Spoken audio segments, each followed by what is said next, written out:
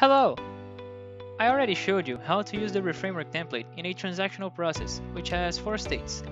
One for the initialization, one for getting new transaction data, one for the processing, and one for ending the execution of the workflow, along with the loop for getting new transaction data until the queue is empty. Today, I'm going to show you how to use the REFramework for a linear process, which will have only 3 states: the initialization, the processing, and the ending. So let's go to the workflow. So I have here a simple sequence that I designed for this demo, and what it does is basically opening the Acme website from UiPath, then getting my credentials for this website from an orchestrator asset. Then it types these credentials into their corresponding fields on the page, then clicks login, and after that it navigates to the work item section and then extracts the table that is in the page and writes it into a Excel spreadsheet. So note that there is no orchestrator queue involved, neither any Excel spreadsheet that should be read for getting any data. It's just a sequence that goes from start to end in just one go. And you can also see that I didn't worry about logging each of these activities. Neither did I worry about handling any exception that this workflow could generate, because as I said, it's a very basic workflow, so these things would not cause any major troubles. But picture a larger scenario with a more complex process logic. These exceptions could cause many problems in the absence of logging and would leave things disorganized. So I'd have to spend some time making these adjustments. But can I use the REFramework template to address these issues more easily, even for this workflow that is not a transactional process? Well, yes, and now I'll show you how. I'll start by grabbing the REFramework template. For that, we click here on the Home tab, go to the Templates section, and then choose here the Robotic Enterprise Framework. And click here on Use Template. Now I can name the project. I will call it Linear Process. And then I'll choose its location. Okay, perfect. Now I just hit create and this will generate our REFramework.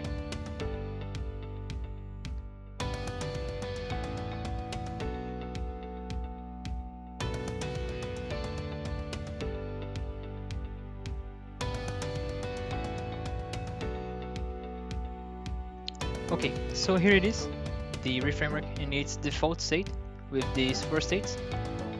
And I'm gonna start by getting rid of this getTransactionData state, because since this idea of getting transactions in a loop will not exist anymore, this state is then unnecessary. So for that, I'm going to grab all these 3 transitions here, the system exception, business exception, and then success, and put them here directly in the end process state. So I grab it here. Now the next one, and the last one I will put it, whoops,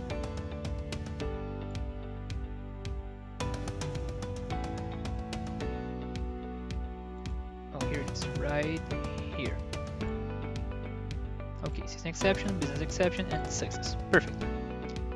Now this transition successful here from the initialization to the get transaction data, I will move directly to the process transaction state. Okay, and now we can get rid of this get transaction data. This means that if any exception occur here in the process transaction state, the process will be ended. The same applies here for the initialization. Okay, with this done, I'll progress by editing the config file with the variables that we're going to need in our example of the Acme website. So I go here to the settings tab. Since we do not have a queue, I can delete this, and I will put here first the Acme URL, secondly the name of my asset in Orchestrator that contains the credentials, so it will be Acme credentials, and its name in Orchestrator is also Acme Credentials. Perfect. And the last one is this logf business process name will be the name of the process, so I will call it linear process. And the last one, the path of the Excel spreadsheet that is going to be written. I will call it workbook path. The name in the dictionary, and its value will be work items .xlsx. Perfect. I can save it, and I'll move to the workflow once again. I'll come here to the initialization step. Init the first run step, because I will adjust the kill all process workflow. Since we have just one process that is going to be the Google Chrome, we can just put here a queue process with the process name Chrome. Alright, this is done. We move back here and go here to the invoke init all applications workflow to once again init the Google Chrome. So I'll call it a open browser activity, and it's the URL. You can see here that the inconfig is automatically here, but it comes here by default via the REFramework. So it will be inconfig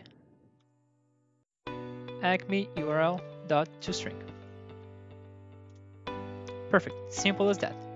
We can save, and now our initialization state is done. I will move on here to the process transaction state,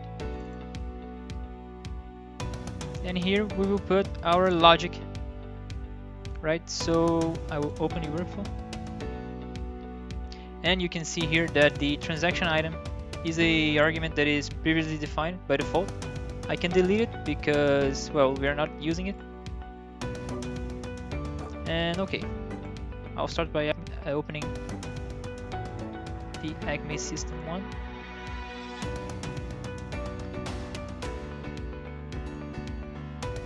Perfect, here it is. I will use a attached browser activity. I can delete this comment here also. I will indicate it.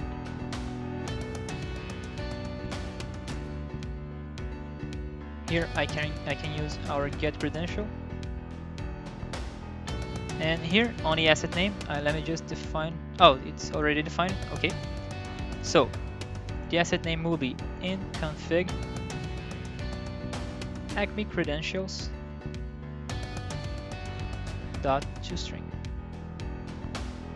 and its output will be the password and also the username.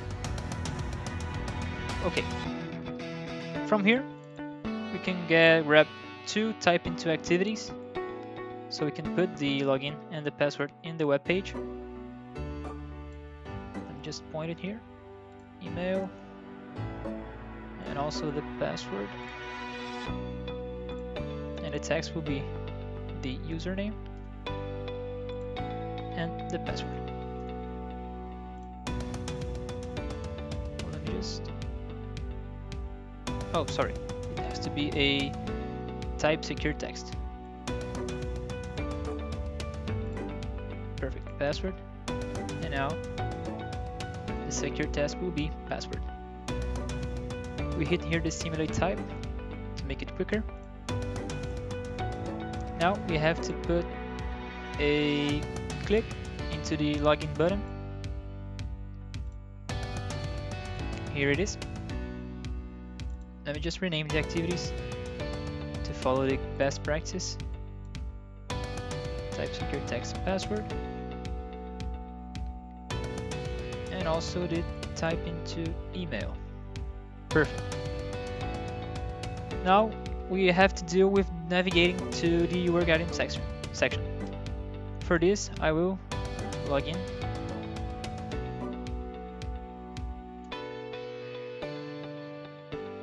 Perfect. We have to put a click activity to click here on the work items.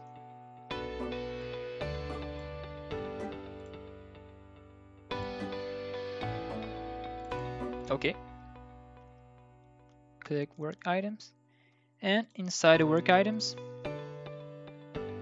I will scrape this table here. For that, I'm going to go here to the data scraping section, click it, and then we can select any value, and it will prompt us asking if we want to extract the data from the whole table. So we hit yes, and here it is, our table. We have to delete this column here because this symbol does not get recognized. So we just click here on edit data definition and get empty columns, we turn it to 0. Okay, so now the column is not here anymore. And we choose here, change here to 0, so we can get all of these values, and we can hit finish. We get prompted to indicate the next page button, but for this demo I will just leave it grabbing the first page here. So I'll just hit no. Perfect. We have here our data table. I will just move it out of there because it's not necessary, and we can delete this sequence. Structure data table, work items, DT, and this data table here, I will call it also work items DT. And the last activity here will be our write range.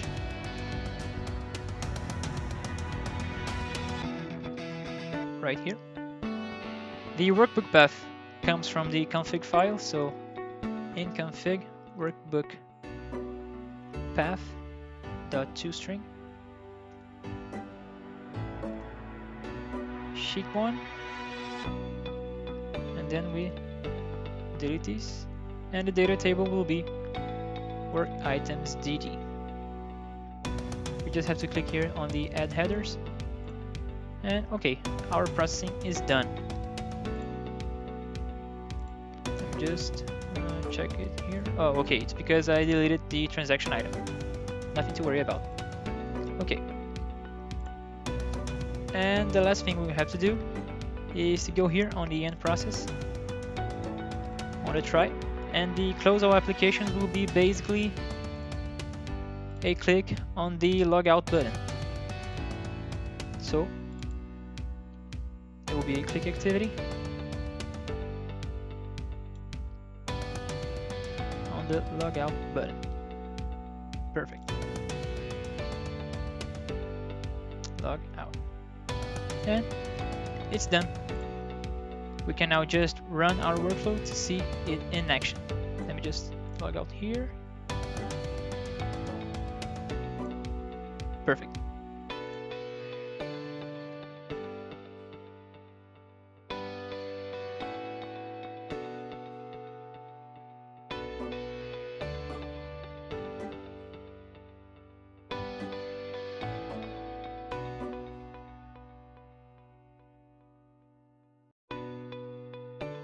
Oh, I forgot to change the type of the open browser. Simple mistake.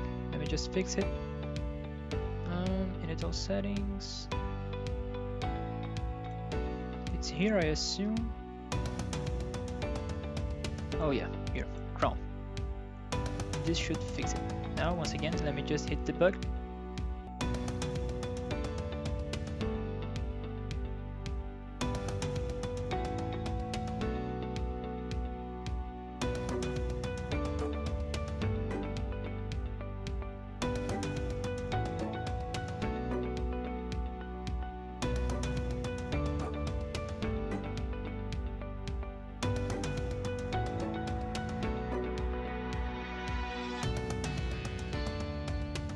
Okay, perfect. The execution ended, and we can see here. Let me just refresh it. You can see here the data table generated, the Excel spreadsheet. Sorry. And here it is. The work item ID, its description, the type, status, and also the date correctly put here using the REFramework. Also, we can see here on the output all of the correct log messages following the best practices, and of course the exception handling, right, for every possible error in this workflow. So this is the end of our demo. Thanks for watching, and see you guys next time.